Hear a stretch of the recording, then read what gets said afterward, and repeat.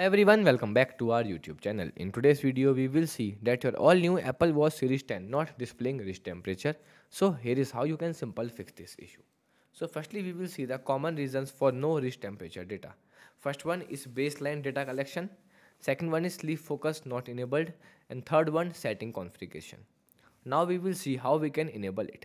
So the step one is to check the sleep tracking is enabled or not. So you can simple open the health app.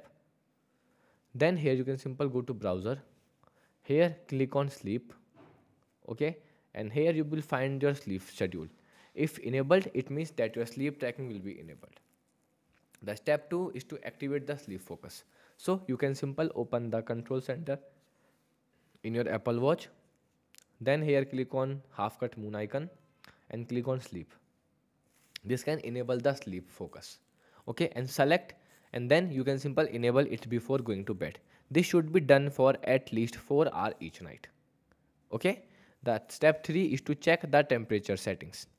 So you can simple open the privacy and security in your watch app. Okay, in your connected iPhone. So privacy and security, and here you will find our wrist temperature settings. So make sure that these settings will be enabled. Okay, and the final option is to restart the device.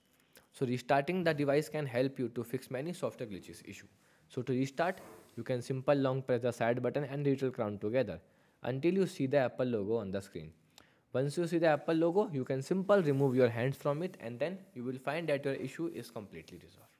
Okay,